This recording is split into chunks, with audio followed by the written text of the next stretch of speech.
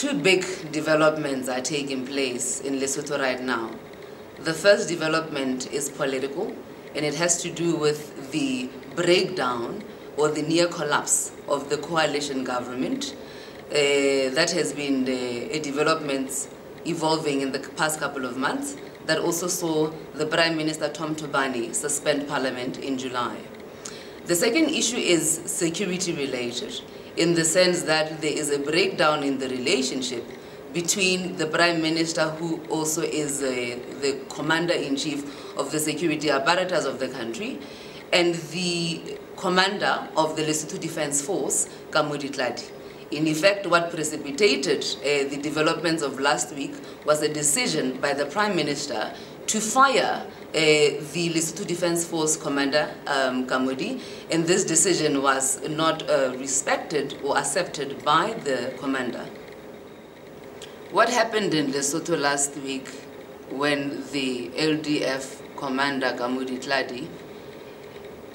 ransacked the offices of the police and his headquarters and threatened to intimidate the Prime Minister, were less actions of a coup, but actions of anarchy and actions of treason. It is that in that context that the Prime Minister then fled the capital, Maseru, to Pretoria, and sought the intervention of South Africa as its direct neighbor to re-establish the security situation there and to provide personal security for him. It is also because of that the South African government, in its capacity as the SADC organ chair, which is the SADC security structure, decided to enhance its mediation in Lesotho. Indeed, there was a SADC emergency meeting yesterday in Pretoria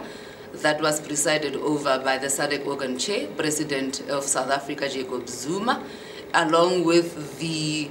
partners of the coalition government that is now near collapse. That would be the Prime Minister, the Deputy Prime Minister, and the Minister of Sports, along with the Executive Secretary of SADC and the ministers from the SADC organ members, to try to really facilitate a political dialogue between the Lesotho partners and try to understand what is possible in terms of a SADC intervention.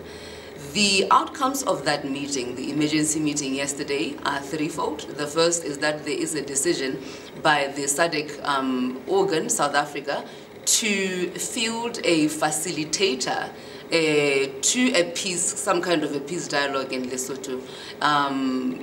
to try to be the main oversight individual presiding over the political dialogue there. The second outcome was that the SADC organ will also appoint a team of observers in Lesotho. That will obviously again add to the oversight role of the SADC Secretariat in understanding how the Lesotho political negotiations are unfolding and to advise accordingly and timeously on what the next steps SADC should be taking. And then the third outcome, which is very, very significant in my view, is that there is a roadmap to addressing the political